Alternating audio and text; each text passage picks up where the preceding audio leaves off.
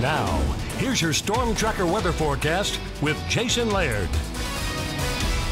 Good morning, friends. Thanks for spending your Monday with us here. 8 whopping degrees in Great Falls right now. Talk about a cold start to the day. 18 degrees in the capital right now. Looking at the teens and 20s west of the divide. Very cold throughout eastern Montana. A couple little light flurries not out of the question today, primarily over the mountains, just due to the fact we have a little bit of lingering moisture over the board, as you notice. Maybe a little flurry making it through mid-morning or so, but for the most part, relatively clear skies today with just some high-level clouds kind of moving over top of the area. That is going to allow for slightly warmer temperatures today, looking at 35 in Great Falls, 37 in the capital, a few 40s west of the divide, mid to low 30s there along northeastern Montana and the High Line as well. Tonight, going to be another cold one on tap, 20 degrees in Great Falls, 21 in the capital, slightly warmer west of the divide.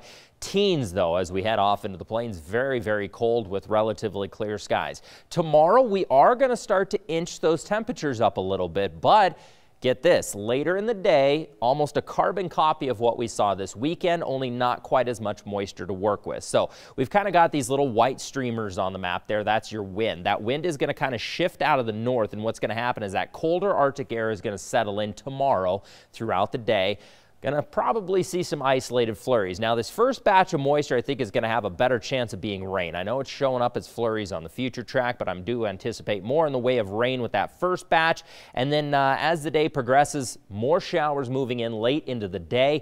That is going to transition to snow more overnight Tuesday into Wednesday. So snow through Wednesday, pretty minimal. Again, I would say about 1 to 3 for Great Falls. Again, very similar to what we just saw out of this last system.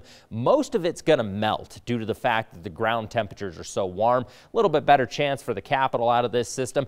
Really, it's going to be kind of the northern and westerly slopes of the mountains that will have a little bit better chance of picking up some precipitation. So with that said, a couple lingering flurries there on Wednesday. Those are going to continue to move out, and we'll see some warmer air finally start to move in toward the tail end of this next week. So here's how things are going to play out over the next 7 days for us. Looking at 35 degrees, clearing skies today. Rain returns on Tuesday, transitioning to kind of more of a wintry mix on Wednesday. Next 7 days in the capital, 37 degrees, more sun today. Afternoon showers turning to a wintry mix as Wednesday rolls around, and finally a little bit closer to average by the end of the work week. Keely.